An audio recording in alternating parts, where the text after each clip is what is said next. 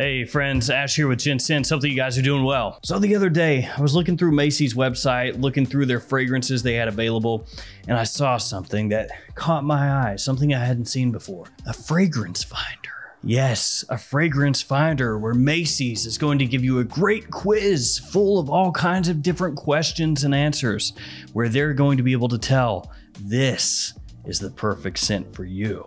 So that's what I'm doing here today. I've got it pulled up, and we're gonna go through this quiz together and see what Macy's thinks is the perfect fragrance for me. So let's do this.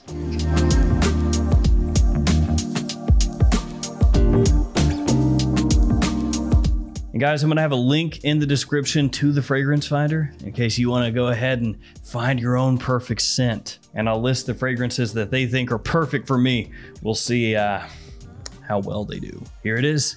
Fragrance perfection awaits. Find your new favorite fragrance in seconds. Jeez, this is great. It's gonna save me so much time. I'll just be able to go on here and it's gonna know exactly what I like. It's awesome. All right, starting off with 6 options here. Floral, citrus, sweet, spicy, woodsy, and fresh. I don't know how many I should pick, so I'm just gonna go with 3. We'll do sweet and spicy, because that sounds good. And I'll toss floral in here as well, mainly because I'm hoping for something iris, but it says lilac and rose. All right, move on to the next question. Add the occasions you have in mind. So we've got fresh and clean, classic and traditional, fun and adventurous, confident and bold. So I put spicy, sweet, floral, so thinking more of like fall, wintertime fragrances. We're gonna go confident and bold here, and also classic and traditional, because it says that that is effortlessly sophisticated. And effortlessly sophisticated sounds pretty cool. Refine with preferred product type.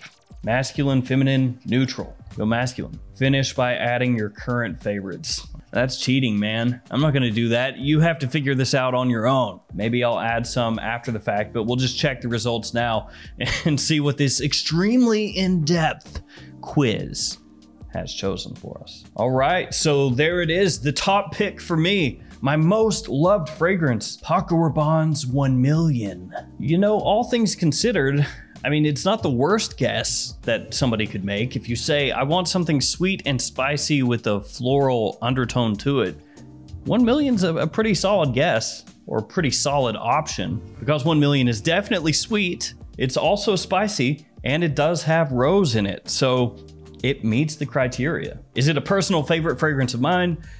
No. But I think they could have done a lot worse. Let's see what else we got here. All right, looks like we have 8 more fragrance matches here. Let's see what they are. Ultramall.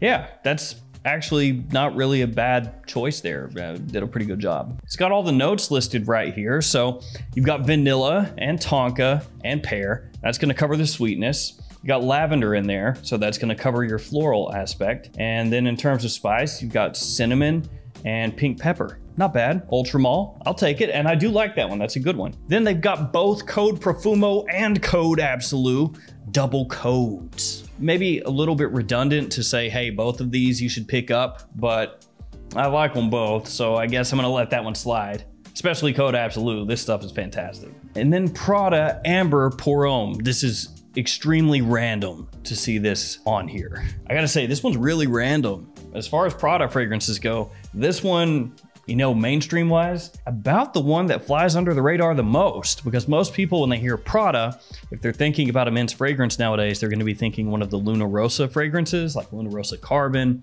the new Luna Rossa Ocean, the original Luna Rossa Black, you know, all those, or even Prada L'Homme. But no, Prada Amber, I'll take it. What else we got on here? A lot of Bad Boy. Bad Boy Le Parfum, and the original Bad Boy, and also a Bad Boy Power Up spray? Yeah, Bad Boy Power Up spray. Sounds like something that Bowser would use. King Koopa. One thing I'm noticing here, a lot of these fragrances, they are offering in their largest sizes. So they've got a 6.7 ounce of Ultramall. They've got a 5.1 ounce Bad Boy Le Parfum, 5.1 ounce Bad Boy Eau de Toilette, 6.7 ounce Code Absolu. They're basically just saying, hey man, How about you buy the biggest friggin' bottle we have? Yeah, only $177 for that code absolute. What a deal.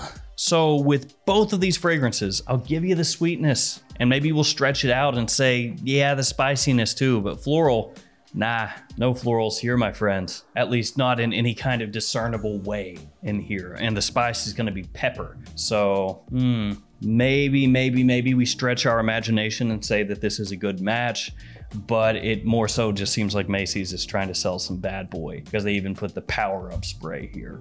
So, I'm on to you, Macy's. I see that you're trying to move some bad boy bottles. And last but not least, Le Male Le Parfum is their other option for me. And that one, yeah, I'll take it. I was trying to think for a second if it covered the spiciness, but it does have cardamom in there. Obviously, it has florals. It's got lavender, it's got iris, it's got vanilla. So yeah, this one is gonna match up pretty well. Le Male Le Parfum. This one and probably 1 million are the ones that really match the criteria the most, I would say. Overall, what do I think about this? Really not sure. Some of these fragrances I like a lot, others I'm kind of iffy on. Seems like they're really trying to move particular brands or lines though, more than anything, because they gave me 2 code fragrances, they gave me 2 Le Male fragrances, and they gave me 2 bad boy fragrances. So that means only 1 million and Prada Amber Pour Homme stood alone. Yeah, I don't know about this. Let's retake it really quickly just for the fun of it. So here's what we're gonna do. We're gonna do the exact same thing, only this time I'm gonna put in 5 of my favorite scents.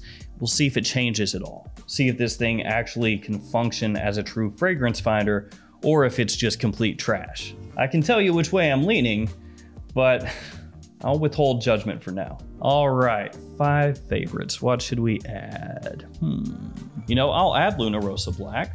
See how that goes. And just to throw it off, let's add Light Blue Forever. We'll add Gentleman Eau de Parfum. We'll add La Nuit de l'Homme Blue Electrique. And we will add Hermes Ombre Narguilé. There's my 5. Let's see if that changes anything up at all. My top pick now has changed to the exact same friggin' thing. It's 1 million again. I'm really glad to see my choices made a difference. Let's see what the other ones are. They got worse.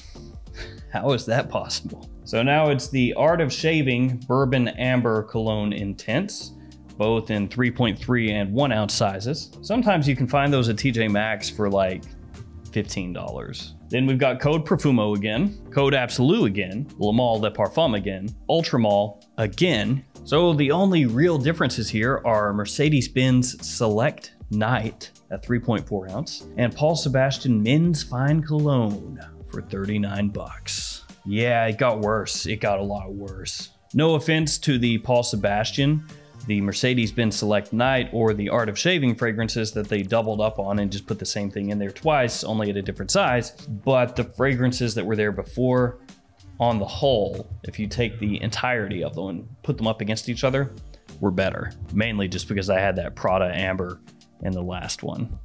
So that's disheartening that I put in some recommendations, some things I like. And yeah, I did switch it up a little bit. I put some fresh ones in there too. And I know I was going for more of a fall winter thing, but still I let it know, hey, here's 5 that I really like. And they basically just went, cannot compute, and just kind of threw some random stuff in there. But guys, feel free to play around with this fragrance finder, you know, put in some more recommendations. Maybe if you give it, you know, more recommendations, it will be able to get a better idea of what you like and put better recommendations in there, or it will just spew random crap out there that it's trying to get you to buy. It could be that too. Well, guys, I think I'm gonna cut it there, and maybe I'll be able to find some other fragrance finders on the good old interwebs that will work for me a little bit better than Macy's. Or maybe if I can really dig down deep into this and give it enough information, it will be like a true learning AI and be able to spit out the perfect recommendations for me. But I don't think so. Let me know if this works well for you guys. Go play around with it. Let me know if it actually gave you some good recommendations or if it's complete crap. As always, thanks for hanging with me. Thanks for your support. Stay safe out there, and I'll see you guys tomorrow with another fragrance video.